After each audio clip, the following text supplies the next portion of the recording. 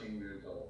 And it's just been a beautiful parallel if you look at our careers. And I'm going to unveil a lot of that, a lot of things that people may not know from that rivalry. It was truly a rivalry, but for me, man, it was always respect. You know, because Roy set the bar. Roy set the bar so high. A lot of people didn't think anybody would ever reach that bar. But you know what? I was just on my grind. I stayed in the gym. I never lost confidence in myself. And I remember, no matter who I would be in contact with, I never let anybody change my mind or my thought process leading up to that fight and even beyond.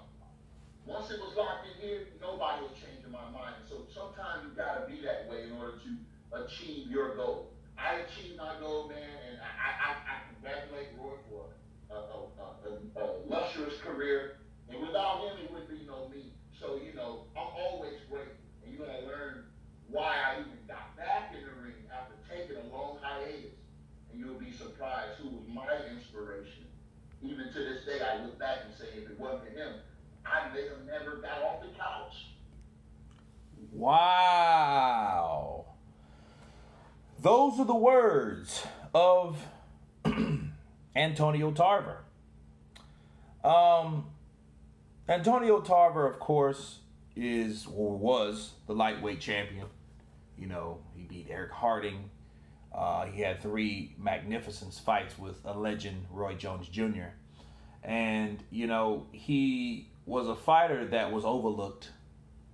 And in this passage, he explained what Roy meant to him, who Roy was in his career. If there wasn't any Roy Jones, there would be no him. You know, just like if there wasn't any Manny Pacquiao, there really wouldn't be a Juan Manuel Marquez. You know what I mean? Even though Marquez have done his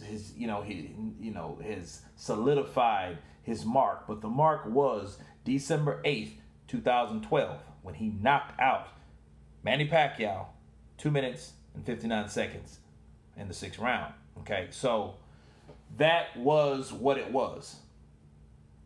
Antonio Tarver, it just shows that he's grateful for where he was and what he did to the sport and how he was motivated, because Roy was an elite fighter to the point, you know, before Floyd Mayweather was Floyd Money Mayweather, there was Roy Jones.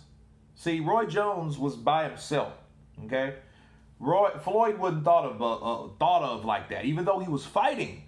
He wasn't that fighter, and he wasn't at that level yet. Okay, Roy Jones Jr. was at that level. He was the only man just sitting there, you know, just Roy Jones. And he, for years, he had no real competition.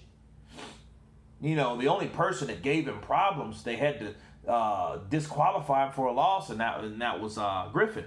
Okay, so Griffin was the guy that was a southpaw, and he was a counterpuncher, and he gave him a small amount of problems until he made Roy mad.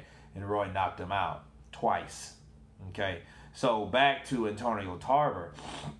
He's writing a book or whatnot, and he reveals in this book, like, you know, how grateful he is for rivalries. See, people don't understand. You are no one without the people that you fight.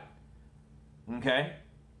See, and a lot of times people would say this. Let's say Floyd Mayweather would have never fought Manny Pacquiao. Do you think Floyd would be where he is today? It's a question you ask yourself. Yeah, he beat a lot of champions, you know, but at that elite level, those elite wins, those elite fights, those super fights, right? Those are the fights that people remember.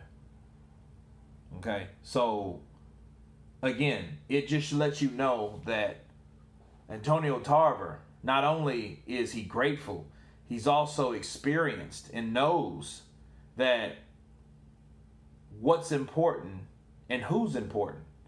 A lot of people like to hold grudges. A lot of people like to live behind their ego until they drop dead. But you never really see who that real person is. You don't see or get to know who that person is and what's that person's real thoughts on a fighter. And I appreciate this passage. I'll leave the link below. And it just shows how Antonio Tarver knows what it means to be great, what it means to fight the best. And I think a lot of these fighters today could learn from the generation before us or generations before us, okay, like Antonio Tarver. But anyway, you guys tell me what you think about Antonio's comments. Of course, please subscribe. And you guys been Counterpunch. Peace.